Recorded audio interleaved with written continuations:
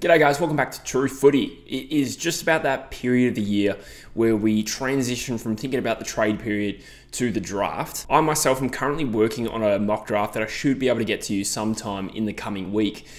So in today's video, I wanted to take a look at some potential pick swaps because when you start looking at the Phantom draft, I get to pick two with North Melbourne there in particular, and I start thinking, well, I just don't expect North Melbourne to actually holding this pick on the night of the draft, and then you get further through the first round. And I wanted to take today's video to map out some potential pick swaps and speculate on clubs that might be interested in doing that, and that includes pick swaps that can occur from now until about 10 days before the draft. I'm not sure on the exact date there, but also some live trades that we could see, and different clubs will have various motivations for either swapping before the draft or swapping during the draft, and we'll get into all of that. Some of the potential pick swaps I've got in this, I've mapped out a few mock trades, if you like.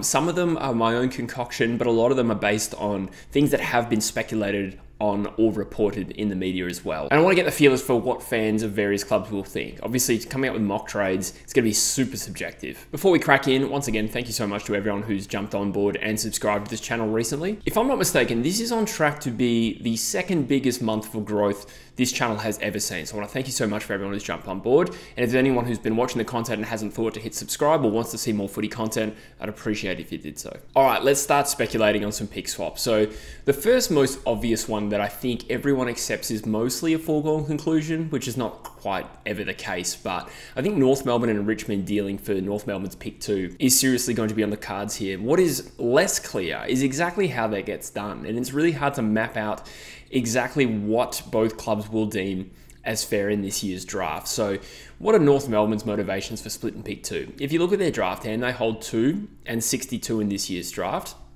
And it is a fairly even draft, so you can understand the motivation for them splitting that pick and getting some evenly rated talents rather than just take pick 2 and 62. The other thing with North Melbourne is my belief, and it seems to be shared out there by a lot of fans, is that this is the draft they need to look at some quality tools. Relatively speaking, this draft is not only deep, but it's quite filled with quality tools that you don't see every year. Sometimes you'll have drafts come and go, and only a handful of quality tools get taken. Well, this year is the year where plenty of key forwards and a handful of key backs could feature in the top 30. So in looking at North Melbourne's list, they've got to weigh up, A, do we just want to take the one pick before 62? But secondly, if they hold pick 2, they could just take the best available tall, but there's not a lot of value in that when the best available tall might last to pick 6 or 7. And if they hold a pick at pick 2, you mean they could pick Finn O'Sullivan or whoever's going to be there, Jagger Smith, Sam Lawler. I just don't know if North Melbourne really need to spend pick 2 on another premium midfielder. I mean, no club really gets sick of having gun midfielders on their team, but for where North's at, it just makes so much more sense for them to trade down. So that's a North Melbourne motivation here. I can clearly see why they would want to move down, and I believe Brady Rawlings did say he didn't want to move too far down, which makes sense. If you want to trade down from 2, I don't think North Melbourne want to move past pick 6. If their target is Harry Armstrong, which a lot of people are making that connection, I have no idea if it's true, but it would make sense. Trading from pick 2 down to say 10 and 11, I could be wrong, but I would see why North Melbourne would really want to keep pick 6 or go for pick 6 from Richmond here. So why would Richmond trade a couple of picks for pick 2? Well, my take on Richmond's draft hand this year, they've got 8 picks in the top 24, and it's unclear to me how many of those they intend to take. If it was me in their shoes, I would probably be willing to condense that down to 6, okay? So there's a couple ways they could do that. They could trade 2 later picks to get back up into the top 2 and pick the 2 best midfielders in this year's draft outside of Levi Ashcroft. They seem to be connected to a handful of players. They seem to like Sam Lawler, Finn O'Sullivan, Jagger Smith, Harvey Langford. That's what's being reported. They like a lot of these types. So if they want to pick 2 of the very best, that's their motivation for getting pick 2. Pick 6 is not a bad pick to hold, but they're in a position to say package 6 and I don't know, maybe 18 to move up to 2. So that would condense 2 picks into 1. Richmond may be willing to do that once, but maybe not twice. So I'd say if it gets them pick 2 in this year's draft, that would be their motivation. Then I think in the background, they might also consider trading one of their remaining 7 picks into the future to kind of spread out that talent. They do say the top end of next year's draft is very strong. Now, every year we hear that the next draft is really strong, but the differentiating factors between 2024 and 2025 is, as far as I can tell, this one's probably deeper and more even and comparatively less compromised. 2025 has a lot of academy picks. That's a big downside, and it may not have the depth or the evenness, but they do say the top handful of talents in next year's draft could actually trump this year's. So for a variety of reasons, Richmond could look to trade into the future. With this particular trade though, however, I would say that North could potentially offer pick 2 and a future 3rd to Richmond for picks 6 and 18 in this year's draft. That is certainly what I would target if I was North Melbourne. And for Richmond, they bank a future 3rd next year, and in a year that is going to be compromised, a future 3rd may not hold a lot of points, but we know it will hold some points. Basically, any pick in the first 3 rounds, with the academy rules changing next year, will hold some level of points. Now, those picks will shift, and whatever you hold at the start of the draft might change throughout as picks get absorbed. But we can assume that a likely early 3rd rounder here from North Melbourne will hold some points for Richmond, so they could use that next year to trade up again. North Melbourne then get pick 6, and they could target, the best quality tall in this year's draft, who I think is probably going to be Harry Armstrong at this point, and hold 18 for either another tall or a small forward, or just the best available talent. They get 2 picks in the top 20. They get their man. Richmond get the 2 best midfielders in this draft. I think this one could be mutually beneficial. Let's move on to the next potential pick trade, I reckon. So one of them is Sydney. I want to start with Sydney. They hold pick 19 and 22 in this year's draft. And later in the draft, I don't know exactly where a bid's going to come, but I think they have Joel Cochran as a key defender who is likely to be picked up through their academy, provided he gets bid on and matched. So prior to the trade period, we'd heard that Sydney, holding 19 and 22 currently, they were interested in pick 13, which I think was at Gold Coast originally, now is at Port Adelaide. So if we conclude that Sydney have an interest in condensing 2 picks into one better one, probably before 15, they presumably have that interest again. Now, why do they do that? Perhaps they just think that 1 pick in the top 15 of this draft trumps 19 and 22. Is there a possibility they'd one early pick and then, bank some more academy points for Joel Cochran? I'm not too sure where a bid's going to fall for him. It might be around the 30s or 40s. I really don't know, to be honest. But we do know that Sydney have some interest here, so they just need to find a candidate. So who holds a pick in the top 15 that would be willing to trade down for 2 later picks? So now that pick's at Port Adelaide, I guess they could. Port Adelaide haven't taken an early pick for a while now, so their motivation for holding pick 13 rather than trading it for 19 and 22, it's hard to speculate for sure, but I would imagine Port Adelaide, that it would be hard to prize that loose out of Port. There's West Coast, who hold pick 12. Now, West Coast, it's hard to predict what they'll do. I didn't think they would trade pick 3 down for 12 to begin with. So would they trade it down again for 19 and 22? The thing with West Coast is they probably need to get another pick in this year's draft somehow. So that is one option, but probably not plan A for West Coast. Pick 12 down to 19, that is probably an easier case to make as being a good move than, say, 3 down to 12. I think 12 down to 19 is more justifiable. That being said, would they trade again all the way to only enter the draft at 19? I think that would be tricky. And then there's Fremantle, who will pick 14. Maybe they could be a candidate, but they've traded their other 2 first rounders. In a strong draft, you'd think they want to keep it. The only thing that might tempt them to trade it is potentially into the future, if they're serious about a bid for Chad Warner. So again, the candidate there is not that strong.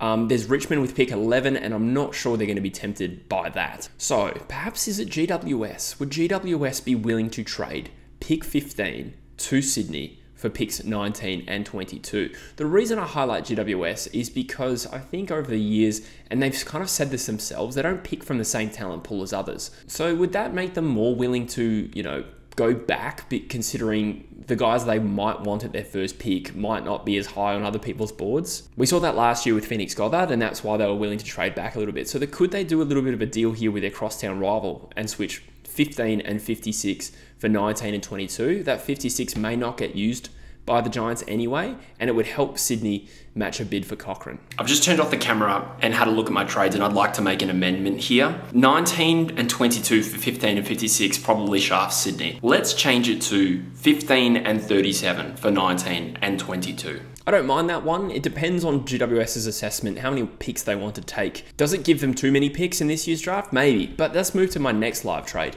West Coast is surely going to want to trade back into this year's first round to hold 3 picks, 12, 26, and 73 in a strong draft, I don't think is a very good position to be in. However, they do hold Hawthorn's future first. So can they dangle a future first from Hawthorn to get back into this year's draft? So we need to then establish, what do we think a future first from Hawthorn is likely to be worth in this year's draft? I've said this in previous videos, but I think if you're trading a future pick into the current draft, you always pay a little bit of an exchange rate on that. The reason being, there's always more value placed on the immediacy of it, and this year's draft is fairly strong. I know I said the top end, I don't know exactly what you want to say about that. Top 10 maybe is stronger next year potentially, but we don't know that. It's still early days. So I think either way, whatever you slice it, a future first from Hawthorn is going to not be traded for an equal pick in this year's draft. So what do we rate Hawthorn's future first at? This year it was 14. You could easily make the case they'll improve, but it's not really a given, right? So if Sydney's just done that deal with GWS, would West Coast be able to trade Hawthorn's future first for GWS's pick 21 in this year's draft? Now, again, that's incurring a little bit of a loss on West Coast part, but that's the position they're in. They've got to trade into this year's draft, pay a little bit of a premium on that, and have to tempt GWS with this deal. This will kind of depend on what else is on offer here for West Coast. So I'd imagine West Coast is probably one of those teams targeting one of Richmond's 8 picks. And again, Richmond could be tempted by that, but we'll move to Richmond next because I think they'll get a better deal than what West Coast can offer them. And they won't do 2 trades into the future, in my opinion. If they've already done a deal with North, I think they'll keep minimum 6 picks, if I had to guess. So if West Coast get beaten to the punch for, one of Richmond's 8 picks, this is where they might go to GWS, who just turned 1 pick into 2. I think this is a slam dunk for GWS, and it's risky on West Coast's part. Do they hold that extra first rounder for a bid for Chad Warner? They've got to pay something decent to get back into this year's draft, I would suggest. And the other candidate, I think, here to seriously trade in to this year's draft will be Essendon. I think this is absolutely on the cards. Whether they will be successful is another question. So they hold their own future first and Melbourne's future first. So either one of those could be traded into this year's draft. Now, why did they not do this already? Well, they are accumulating points for a bid for Isaac Kako, and it seems like there's a little bit of belief that he could get bid on in the top 8 selections, and if that's the case, that's why they traded 9 into the future. So what I suspect will happen is this: if Essendon are successful in getting a trade done, it will be done live after an Isaac Kako bid has been matched. Essendon can then live trade their future first or at Melbourne's future first to a team on draft night to get another selection in this year's draft.